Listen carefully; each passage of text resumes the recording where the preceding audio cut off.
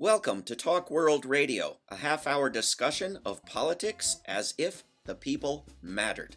I'm David Swanson. This week on Talk World Radio, we are talking about prosecuting Israel for genocide. We are talking with the terrific independent journalist Sam Husseini. Sam is on Substack at husseini.substack.com. You can find him all over the internet, wearing many hats, doing many important jobs as an independent journalist and advocate. Sam Husseini, welcome back to Talk World Radio. Thank you so much for inviting me, David.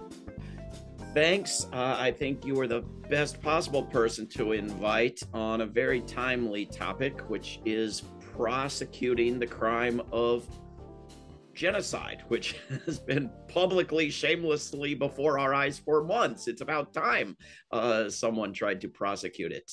What's exactly happening, and why has it taken this long to happen? It's taken a while to happen, longer than it should have, in part, I think, because the International Criminal Court prosecutor went off to outside of Gaza and basically, had this photo op saying, "I'm the cop on the beat," basically. So a lot of people, a lot of countries, and a lot of groups went to the ICC, the International Criminal Court, hoping that that would, have some kind of redress. But nothing was forthcoming, and that was kind of predictable. The ICC has been something of a scam. It has been basically an instrument of U.S. policy. It's gone after U.S. Again, it's gone after African, governmental officials, and then they went after Putin. It's never gone after U.S. officials, NATO officials, or Israel or any U.S. ally, and so people were sort of ignoring this other legal route, which is the International Court of Justice. Now, the International Court of Justice doesn't prosecute individuals, but it adjudicates matters between two states. So you have South Africa, which is a signatory to the Genocide Convention, and you have Israel, which is a signatory to the Genocide Convention. So South Africa can effectively sue Israel, saying you are violating the Genocide Convention. And they both have agreed to, in the past, to allowing the ICJ to adjudicate such matters. So that's why you have a hearing this week where South Africa is going to present its case. South Africa has already presented its case, actually, in terms of the very detailed 84-page, highly footnoted application, they call it, documenting documenting the background of the situation, documenting Israel's actions since October, and documenting Israeli government statements of genocidal intent. Why do you think, I mean, many of us at the prompting of yourself and others had been pushing and are still pushing for governments to do this and to do it in support of South Africa now that it has done it. Why do you think South Africa was the one nation? There are 200 countries. They've all got eyes and ears. Why only South Africa?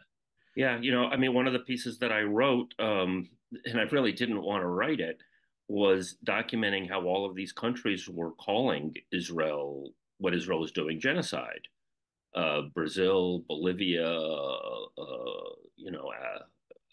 Algeria, Jordan, so on and so forth. But none of them would actually invoke the convention. You're saying somebody's breaking a law, but you're not, invoking the law. So it was really quite appalling. South Africa, I think in part because of the history of it, that it suffered under apartheid. So I think that it has paid particular attention to Palestine. You go back to the statements by Nelson Mandela and Archbishop Desmond Tutu, towering figures in South Africa who would often say, our freedom is not complete until Palestine is free, and similar statements. And they also have, I think, a very highly capable legal team in South Africa that was able to pull this together. I think it's no small task. Indeed, quite a lengthy filing full of footnotes. Any slight error anywhere in there, and somebody's going to catch hell. Maybe part of why other nations are more reluctant to do it. But can you can you talk a little bit for people who haven't read it about what's in South Africa's filing? I mean, this is not just documentation of deaths and injuries, but also of genocidal intent publicly promoted by top Israeli officials, right? Yeah, yeah, there are several components to it, and I've gone through it several times, and I still, I can't retain it all, to be honest with you. I mean, there's the background part of it, which I found fascinating. They went through all of the previous UN reports during past times that Israel attacked Gaza. Israel has done this repeatedly. They call it mowing the lawn, and they highlight some of the pertinent parts of that. For example, they excerpt from a report from 2010 about the attack that happened shortly before then, where Israel back then was saying Hamas is, firing rockets from hospitals, and that's why we have to attack hospitals. Or the UN went in afterwards and said we found no evidence of this whatsoever. So they're in effect saying, look, we can't get in there because Israel isn't allowing independent media, isn't allowing international media, isn't allowing independent investigations in this case, but they highlight what happened in the past to show Israel's pattern of deceit in terms of claims regarding that. And then they go through the actions, attacks on hospitals, humanitarian facilities. They also include attacks on the West Bank, for example, where there is no Hamas, literally hundreds of attacks since October. So they give the specifics in the current case.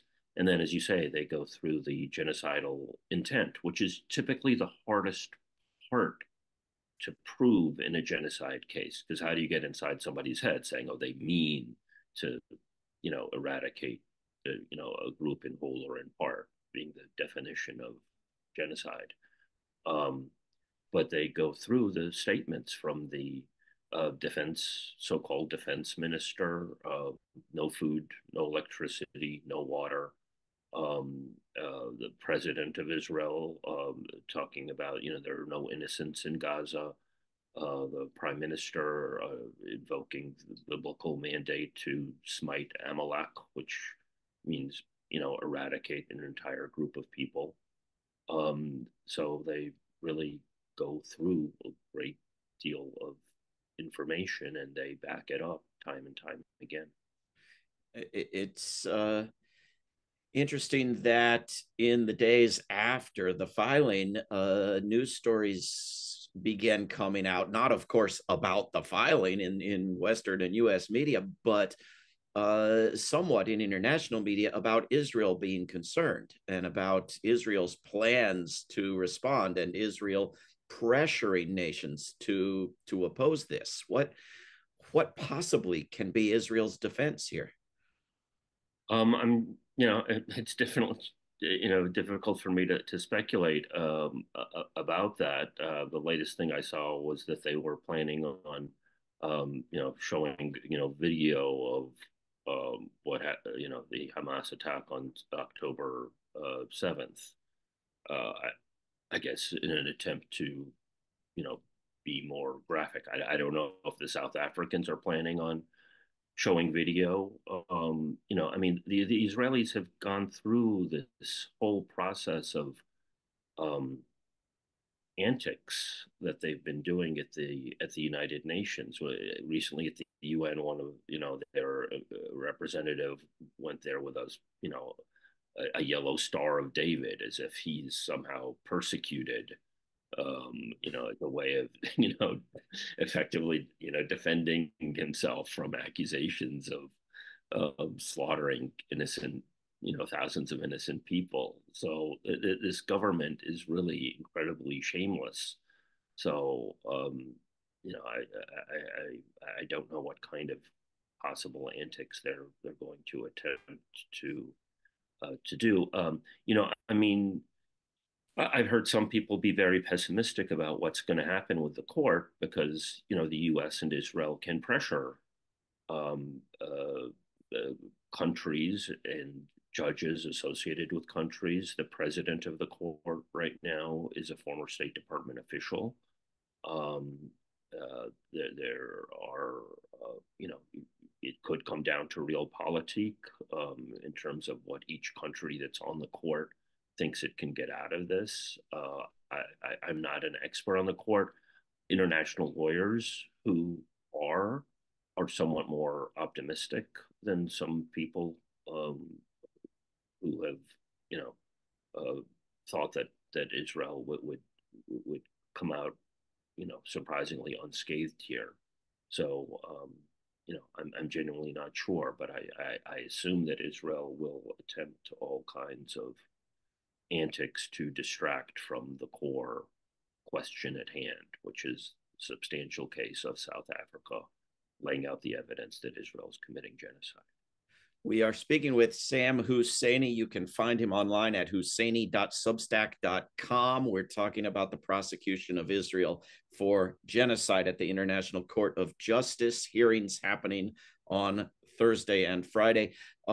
Sam, I guess I shouldn't be surprised, but I'm a little surprised at the notion of Israel playing videos of October 7th as a defense of genocide. I know that's been the media approach by Israel, by the US government, by the corporate media has been, but revenge is, our culture's highest ideal, but it's not a legal defense of any action. So it can't be revenge. It has to be that somehow showing this video indicates that the genocide is defensive, that it's not gross mass slaughter of random people, that it's not violations of the rules of all the laws against war and the Geneva Conventions, that somehow it's defensive. And that seems far more difficult to argue than the glories of revenge, which it's fine to argue on CNN. Yeah, a couple of things. It's possible that Israel is going to. I'm just saying that that's one of the things that I heard. So I don't know what they're actually going to do. That could be Sure. spin and disinformation as well. Um, it's possible that Israel could view the hearings as a media spectacle and try to use them in that way, and perhaps hope that their behind the scenes pressure on the judges is what actually carries the day. But that's speculative on my part. I hesitate to stress the revenge aspect of things, to be totally honest. I'm sure that that's a visceral response to some Israelis, but in terms of the Israeli establishment, I think that they are pursuing long-term goals Of um, course. of attempting to damage, to put it lightly, Palestinian society as much as possible for the purpose of acquiring the territory and the water and being a settler expansionist state. That's what they do. They drive out people. That's what Israel has done since 1948, and this is simply the latest and perhaps most horrific stage of that endeavor. Sam, you are a participant in and an observer and critic of the media. Have you ever seen a contrast as stark as the Western media coverage of the lives of Israelis and the lives of Palestinians? Have you ever seen dozens of people valued so dramatically higher than tens of thousands of people. It seems starker than I can recall. You might be right. I'll be frank, David. I really haven't consumed a ton of. I used to consume a lot of mainstream media, and I don't as much anymore. But I mean, this goes back to me for many many years. I mean, I remember during the full first Gulf War when they were slaughtering Iraqis, and then Saddam Hussein would launch a Scud missile, and you know, an Israeli would get a heart attack or something, and and that was what the mainstream media put a human face to. So I mean, this kind of pattern has certainly been there. It may well be worse now. I just honestly haven't been consuming Yeah, it. I mean, I should say one aspect of things that the South Africans don't get into, but has really stuck in my head, is the propagandistic nature, though, of what Israel did from the very beginning. That is, they put out the story of the beheaded uh, uh, babies. babies, and that, to me, in a sense, is part of the genocidal intent, right? Why did they put that out? They put that out because they knew they intended to slaughter a lot of Palestinians. And if they put out this story of beheaded babies, they knew that that would buy them more time to get away with more carnage. And same thing with the whole rape allegations, which I haven't followed closely, but seems to at minimum be exaggerated, and if not largely baseless still at this point. I haven't seen any evidence of that, but I keep the mainstream media keep bringing that up, and people keep poking holes in it. So you have the propaganda is almost a key into the part of the genocidal intent, right? Why lie about these atrocities except to try to buy more leeway to commit more carnage?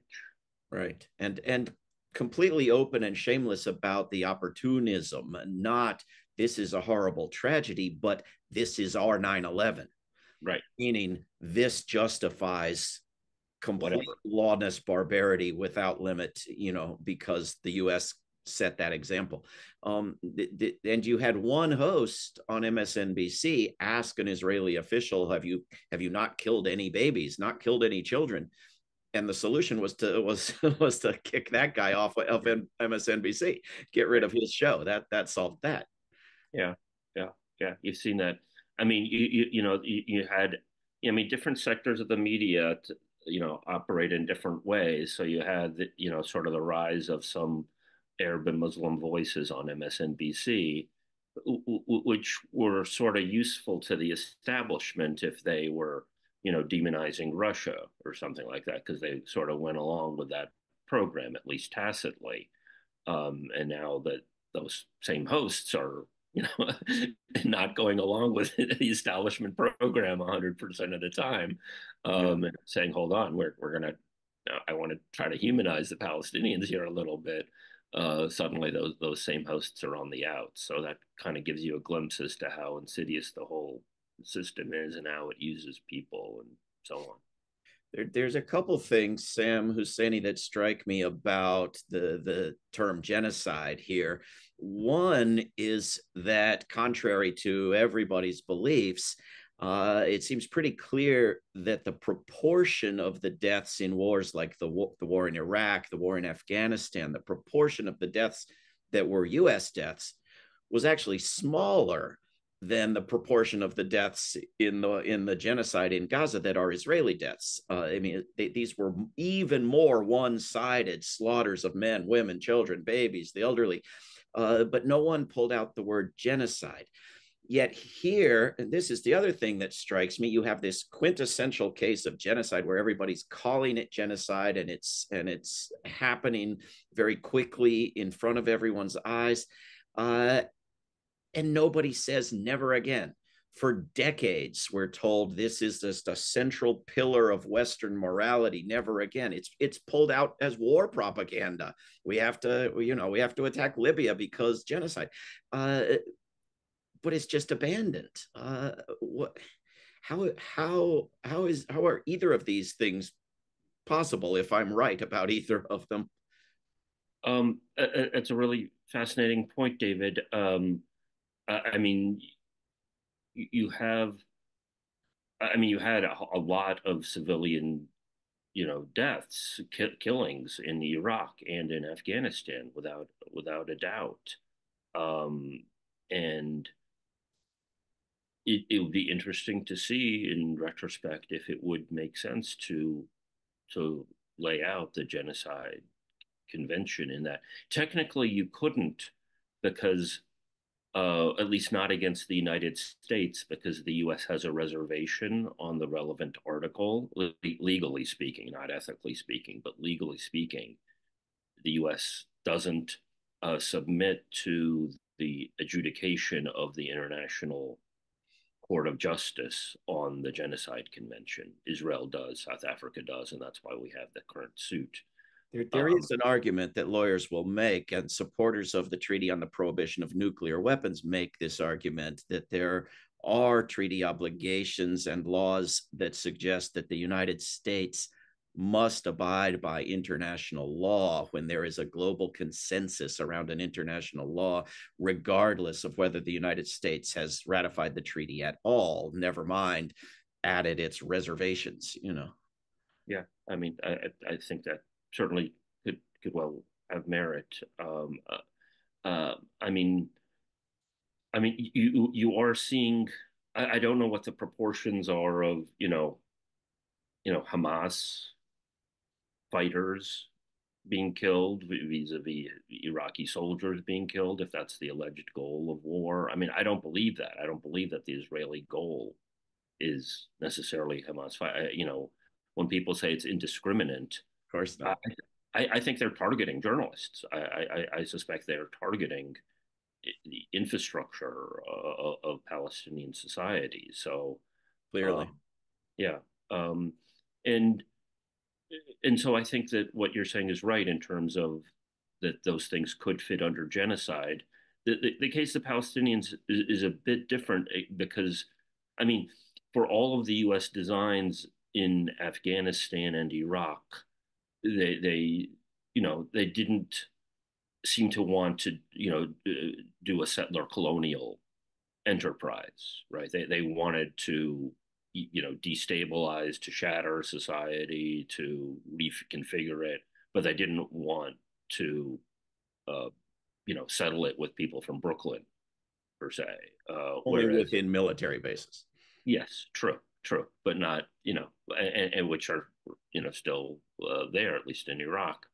Um, whereas Israel is a settler colonial expansionist project. So there is a distinction there. But I don't think that necessarily changes the assessment that you're making that they both could well constitute genocide. I think so. In any case, one-sided slaughters is an accurate description. Sam Husseini, the thing that I've enjoyed most from your work in recent months has not been your wonderful assistance and wisdom on this project, but your questioning of State Department spokespeople at their press conferences. It's just shocking to have someone in the room asking a question that isn't part of the show. It's like the magician's got the room full of assistants, and there's this guy sneaks in who's from the audience.